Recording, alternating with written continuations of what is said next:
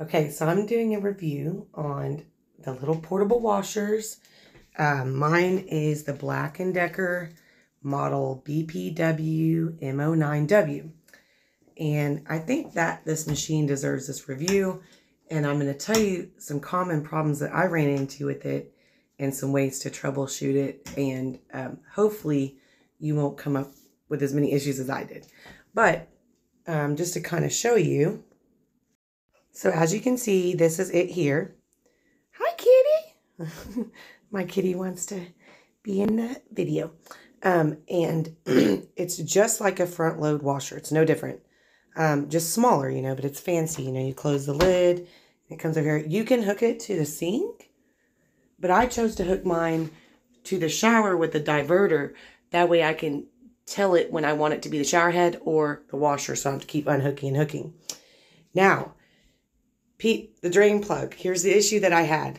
When I had it hooked up originally and I had the drain plug just kind of leaning over here, it would constantly drain as it was filling up. So I had to call Black & Decker and they're like, this is not normal. Something's wrong with your unit. Send it back.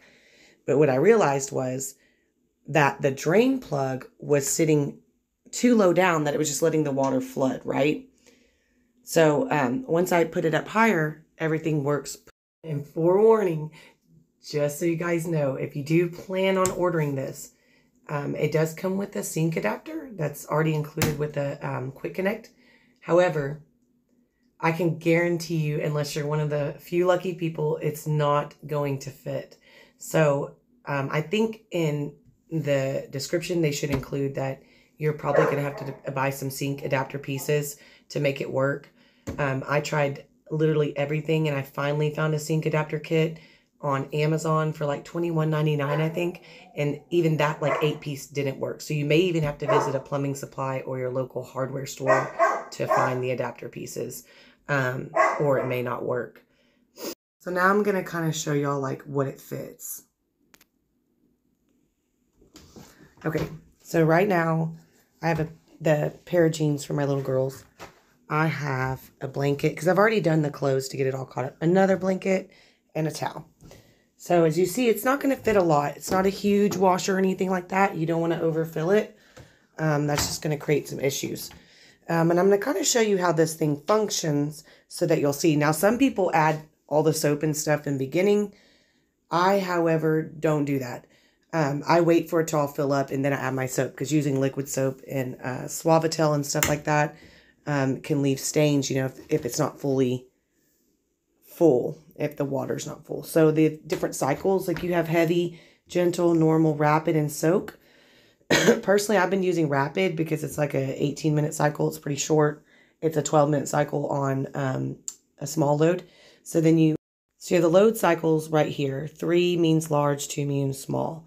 So if you were going to start it, you would turn the power on, right? And as you can see here, you can go from heavy, gentle, normal, rapid, and soak. As you can see, the time changes dependent on what cycle you're using. And also, if you go over to the load, 1, 2, and 3, you have load 3 being the largest, 2's a medium load, 1's a small load. It will also have rinse cycles. I think on the normal, let me go over there real quick. You can change, like say, if you hold it down, it's going to spin 5 times. It's going to rinse 1, 2 times. You can kind of tell it 3, how many times you want it to rinse. And this would all change depending on the cycle you chose. So I'm going to go ahead and go to the one that I've been doing, which is we're going to do a large cycle. I've been running on the large cycle because it fills up the most. And then we're also going to go to the program, and I'm going to change it to a rapid. I think on rapid, rinse is always going to be 1 time, and spin, that lets you know that it's going to spin for 4 minutes. So that's a spin cycle for 4 minutes. Now let's get this puppy started. So now as you can see, the time on the rapid cycle is 18 minutes because it's a larger load. And then this is the water pouring in. If you're going to open it, you'll usually get an error code because it knows the lid's open for your safety. And it'll start doing this. Let me just show you. It'll be like that loud beep noise, and it'll constantly beep just to let you know it's open. So in order to do that, you just hit start again. But let's just say you forgot to add something. you can hit the pause button, open it, and then you can avoid that. So I'm going to let this fill, add my soap, and then I'm going to show y'all as it's washing. And I really like hooking it to the shower head or to your, hooking the inlet hose to the shower, because the water pressure is much higher, so it fills up much quicker. Like, dependent on how good the water flow in your sinks are, this thing will literally drip down. So, right now it's pouring in pretty good, like a small waterfall or like a fountain, and it's filling up pretty quickly. If you do it to the sink, you're going to notice it's going to fill up. It's going to take a lot longer to fill up. So I'm just waiting for this to fill up, and then I'm going to show y'all while it's washing so you can kind of see with the suds going around and how well it washes. So here we go. It started spinning. Here how quiet it is. It's not very loud at all. Usually I'll pause it right in here because I added the soap, and I'll kind of, like you help a washer, how you do a washer at home, I'll kind of just, move the clothes around. It helps a little bit. And this thing is super neat. It gets to spinning. It's nice. It's just like a front load that you would see, but the much smaller version, of course. See, they're spinning. I'm going to open. Well, I can't show you with the lid open. Never mind. But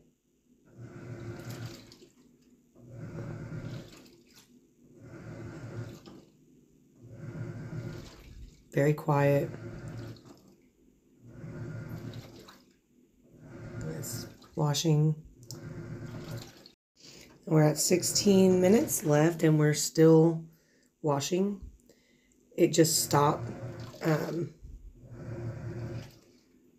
think it's going to do a few more turns like this. But you can see it's really swishing these clothes around. And it's got a really cute design. It looks all fancy, but it's small.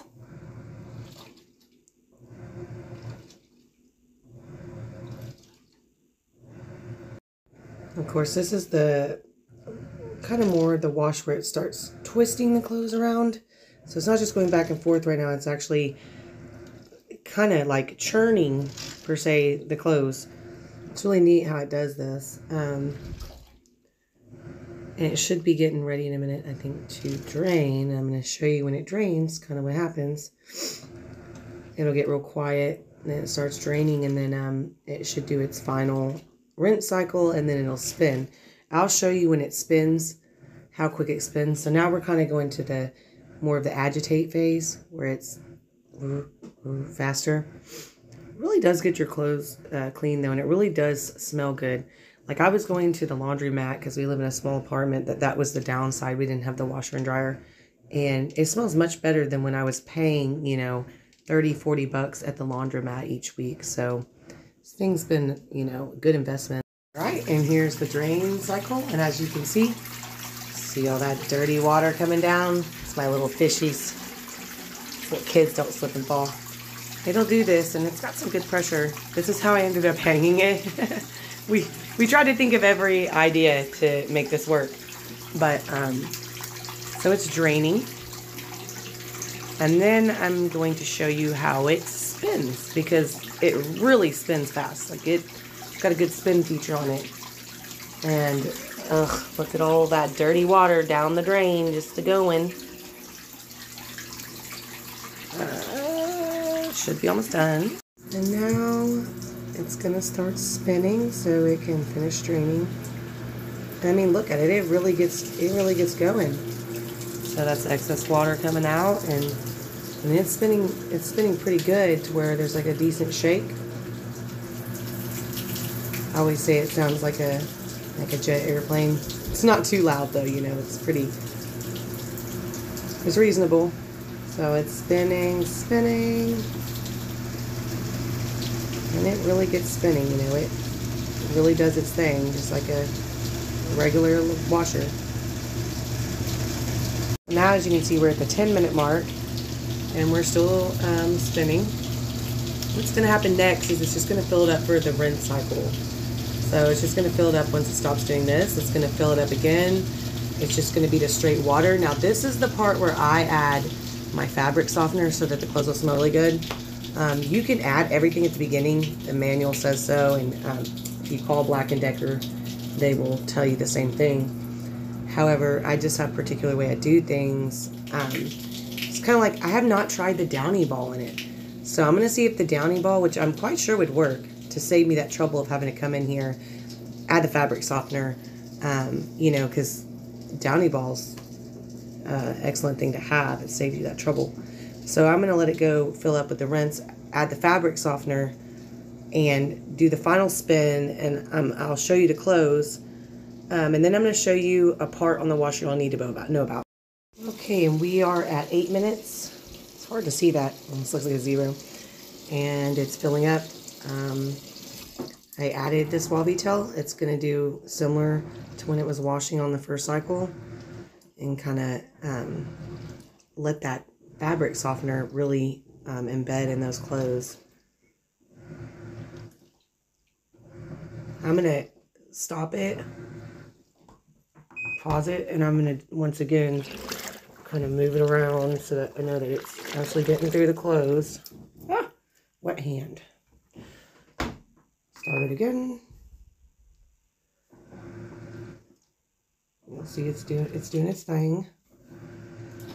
6 minutes, the moment we've been waiting for. Now, as you can see, this water, really all you're going to see is, I was using the Suavitel, so you'll see some of the fabric softener in there, but it's pretty clear. Now you can see it's pretty clean. If you look right here where it's kind of bouncing off, it's clear, it's running clear, so that means the clothes did get clean. And we'll wait for the final spin, which I don't need to show you all that again. And I'm going to take the clothes out and kind of show you how dry they get, you know, before you have to put them in the dryer. I do have a dryer, which I'll do a separate review on, which was, I believe, the Costway dryer, and it really deserves a review as well. It's small, compact, but it will dry. You just can't fit a whole lot of stuff in it. Never really got to show you when it's really going, so this is like the fastest, you know, the fastest part of the spin, and really spinning. You have to be careful not to overload it, because my daughter, she did overload it, and it'll really shake to the point that, like, I wonder what the neighbors is going on up here, so I kind of had to redistribute the load and take some out. Just make sure you're not overloading it for the purpose of how well and how long it functions, and because it's really loud when you do, and it'll start, you know, shaking and making loud noise, and it's just not good. So it's still going to continue to spin. It's got 4 minutes, so it's almost done. And ta-da, it's done. It's going to beep so that you could hear it. If you don't have to obviously sit in front of it. If you could hear it if you were doing dishes or cooking or whatever you were doing, you would hear it beep, so you know that that the entire wash cycle was done. Now I'm going to show you the clothes, and I'm going to show you the lint trap that's inside of this washer, and it'll tell you to maintain it. You know, I would say, honestly, because I have animals and I have the kiddos, so I do mine probably every 3 washes or so, but I think on the manual it may say something like after every 5 or 10 maybe. I'm not sure, but I'm going to show you that too, so you'll see how you can take it out, remove it, and then clean it. But here are the clothes. So here are the clothes, and they are nice and, you know, just barely damp to the touch. They are not dripping, you know, they are not wet. The spin cycle obviously gets it, you know, moderately dry, to where if you didn't have a portable dryer, you could easily hang this stuff if you had, you know, say a backyard and the clips and all that, and or if you lived out in the country or something like that. The towel, as you can see, it's just, you know, barely damp to the touch, and you can see, look at how bright the colors are. You know, it really got it clean. It does exactly what it says it's going to do. So I'm going to take these out, move them to the basket to go to the dryer, and then I'm going to show you the lint dryer. I never got to show you just bird's eye view. That's the inside of the tub. It doesn't have that, you know, big agitator that takes up the room. See my pets? See the fur? See the hairs? But I'm going to take out that lint trap. So if you look right here, you'll see it clips right off. And it looks like this. And you'll see that, like, you know, it'd be meant to, like, catch coins or anything that could hurt the washer if it went in there. And honestly, mine's not too bad. There's really nothing in there, but I'm still going to wash it out so, you know, it can go back in there and we can clip it back on. If you turn it inside out, kind of fluff it. Mine's dirty. Honestly, I would say soak it in some vinegar, or you can maybe even bleach it when it starts to get dirty like that. But you just kind of rinse it. You know, rinse it off like this. Yeah, inside and out. You know, you can flip it back out. Doing this one-handed is not the easiest. Just kidding. And it did get cleaner. There's that one little piece that I'm not too stressed about. It's just a little fuzz. So I'm going to rinse it one more time. You'll get your piece and you'll literally just set it in there. You'll hear it click. You hear that click? And it's ready for the next cycle. I know it says that you should clean it. When you do clean it, I usually run like, you can get that A-Fresh stuff, but I run like a vinegar cycle.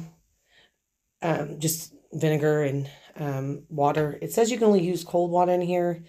I haven't called the manufacturer to see if you could run warm water. You know, of course, if you're doing like bleach in your whites, you may not want the warm water. It's a question worth finding out. But so far I've just been using the cold water just to be safe. And it says that you can run bleach through it, you know, to clean it as well. But yep, that's it. And I just wanted to show you guys how it works and let you know the common problems you may run into. But it's a great little machine if you really need one, and it kind of, you know, does a trick. Yep, it definitely does the trick. So if you're thinking about buying it, you're not sure, I can tell you that this is a powerful machine. I have, honestly, even with my old washer that had the agitator, it was a very old washer, my clothes did not smell that good, and they did not get that clean. So it is definitely worth the money. Just, you know, make sure that you keep your loads small and convenient for if you do not have your regular washer and dryer set, of course. I hope you enjoyed the review, and I hope this helps y'all, if you do purchase one, learn how to use it, you know.